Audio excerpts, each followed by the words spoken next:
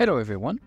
In the last video, we created a very basic canvas with two different elements, a button and a text. And in this video, I will show you how you can update the money you have on the text here by clicking on the button. So to do so, I will go into the project and I will create a new script. I'm going to go and right click, then create, and then create a C# script. I'm going to rename that Game Manager.cs.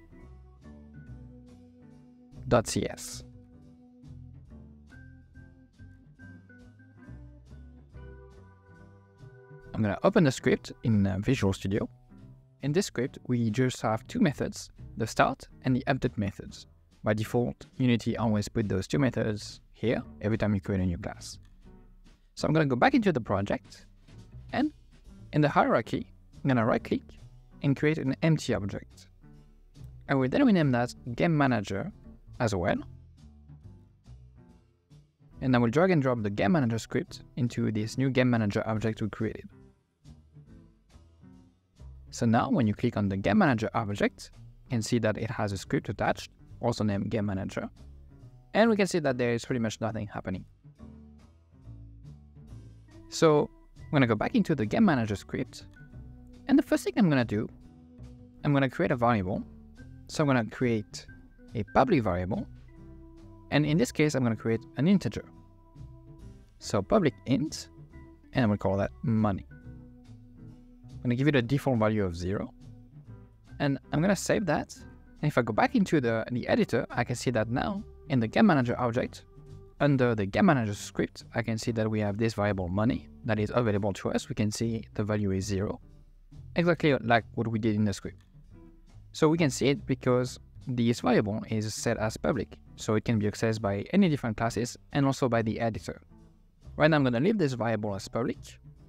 And what I'm going to do next is I'm going to create two variables. The first one being a reference to the text object we created in the first video. So I'm going to go and write public. Then I'm going to type text, mesh, and I can see three options that are popping up, just text mesh, but also I can see the text mesh pro option or the text mesh pro UGUI. And I'm going to click on this one. By doing that, Visual Studio is importing the text mesh pro namespace. So now we can reference any text mesh pro objects in the script. And this one, I'm going to name it money text. I'm going to save.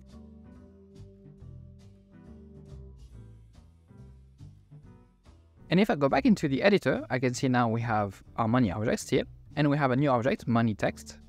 Right now, the money text has nothing as a reference, it's set to none. So I'm going to drag and drop the money text object we created in the last video, and I'm going to attach it here. So now the Game Manager script has two variables, money text, and this money text is attached to an object. So what that means is I can access the money text and change it directly inside my script. And we're going to do that right now. What I'm going to do is I'm going to delete the start method right now. We don't need it. And in the update method, I'm going to say that this money text variable, its text, which I just have to type moneyText.text, will be equal to money from script. So if I go back into the editor, if I go into play mode, you can see that the text here is displaying what we typed in the script. So what we want in this case is for this text to show the amount of money we have. So what I'm going to do is I'm simply going to change this to say money. However, the moment I do that, we can see that there's one issue. It says here that this cannot be converted from a type int to a type string. This is because the money we have is an integer, but the text of the money text object is a string. To have this conversion is actually very simple. You just have to type toString, put the parenthesis, and here you go. The error is fixed. What's happening here is we're converting the money object, which is an integer, into a string. Now if I go back into the play mode, I can see that the text is now displaying 0, which is the amount of money we have. So if I were to change the amount of money directly into the editor here, let's say 20, then I can see that the text is changing to 20.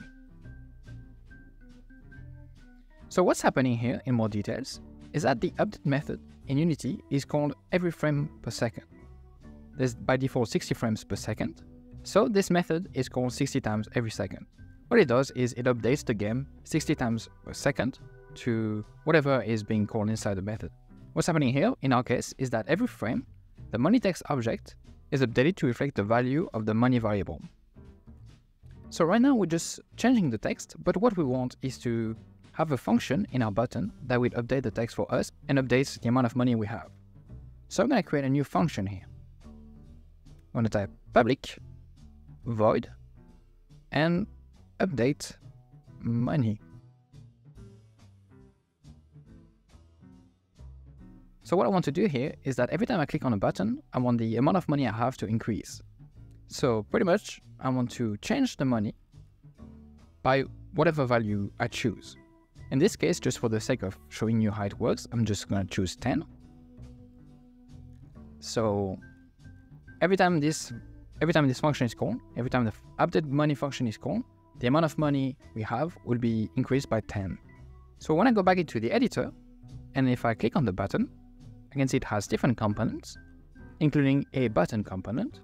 And inside this button component, we can see that there's an onClick function. So it means that every time the button is clicked, it will apply a function. But right now, the list is empty. So we want to add the function we just created. So I'm gonna add one function into the list of the onClick functions. And right here, we can see that we need to drag an object. So in this case, I'm gonna drag the Game Manager object. You can see that no function has been selected. So if I click on that, I can see that the Game Manager is now appearing in the list of functions. And if I looked into this Game Manager object, I can see at the very bottom the update money function we just created. So I'm going to select it, I'm going to save my project, and I'm going to go into play mode. And now every time I click, the amount of money we have is increased by 10. So if I were to change that to, let's say, 20, then every time I would click on the button, the amount of money we have would increase by 20. And if I click on the Game Manager here, I can see that the money variable is updated here.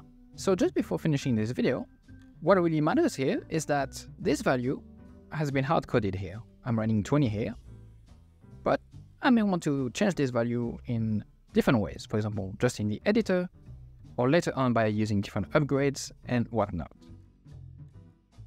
So what I'm going to do is I'm going to create a new variable, and I'm going to call it public int once again, and I'm going to change that to money per tab. And I'm going to say that the money per tab is going to be 10. And instead of saying that in the update function, I want to change the amount of money I have by increasing it by 20, I'm going to say I want to increase that by whatever the amount of money per tab is. So I'm just going to choose the money per tab variable. Back into the editor, I can now see in the Game Manager object and in the Game Manager script that the money per tab is 10, what we just declared in the script. And if I go into play mode and click on tab, it's increasing by 10. And here, if I change money per tab to a higher value, let's say 1000, then every time I will click, it will increase by 1000. If I say 200, then it will increase by 200. So this is it for this video. Right now we have a very basic system that every time you click on a button, your money increases. And in the next video, we'll see how to have upgrades to improve the money per tab by each level of this upgrade. So I'll see you in the next video.